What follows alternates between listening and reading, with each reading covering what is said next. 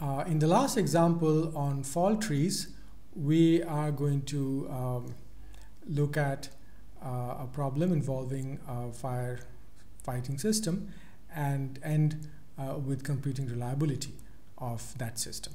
So here is the system description. It consists of two smoke sensors, pump and sprinkler subsystem, a power supply system that involves mains and a backup, and sensors themselves need batteries. So the sensor system does not depend on the mains or the backup power. So the first task is to draw the fault tree of the system, and then we will put numbers and compute the reliability, which will be a very simple computation. So our top event is the fire prevention system fails, and then that can happen in any one of three ways which are in series. So either the sensor system fails, or the power system fails, or the sprinkler water and pump system fails. The last one mentioned, it's an undeveloped event, and the sensor subsystem requires both of them to fail. So that's our understanding of this system.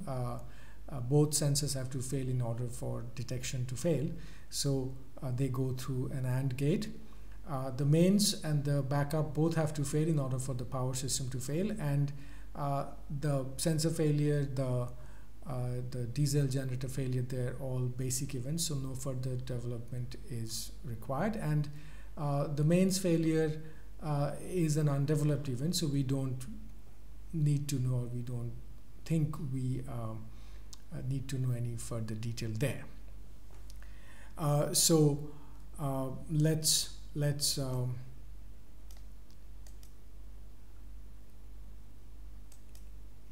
put some numbers. The point availability of the mains is 80%. We haven't discussed availability really, but it basically means that at any given time the system has an 80% chance of being up, and then 20% chance of not being up.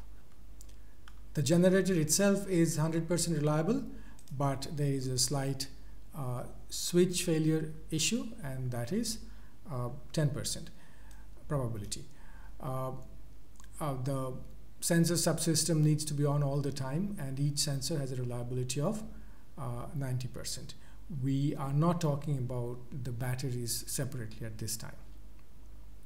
So, and finally, the sprinkler subsystem is fully reliable, but again, just like the diesel generator, it has a switching failure probability of 5%. So what do we mean by switching failure? That when it is asked to come online, if the switch doesn't work properly, then it is not able to perform that function. So the system effectively fails. So what is the system reliability?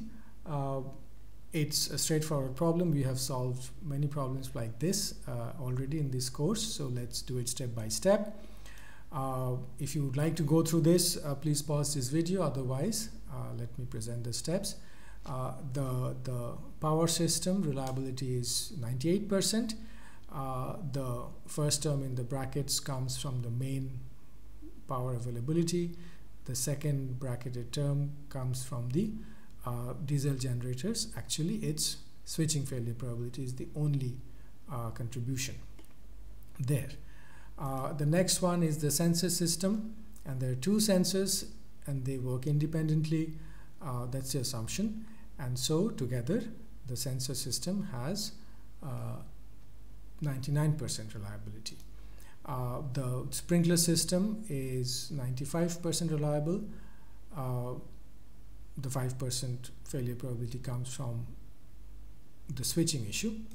And then finally, putting all of this together would give me, and again assuming that all the components are mutually independent, the system reliability would come to 92%. Now here is an interesting thought I want to leave you with is what if the maintenance manager forgets to replace batteries in the sensor? So presumably batteries are replaced together, so if one fails, the other one is almost certain to fail. Batteries have run out of their power. So how are we going to augment the fault tree, and how are we going to incorporate that information if we know the reliability of that in the system reliability numerical computation? That would be a thought I would like to leave you with.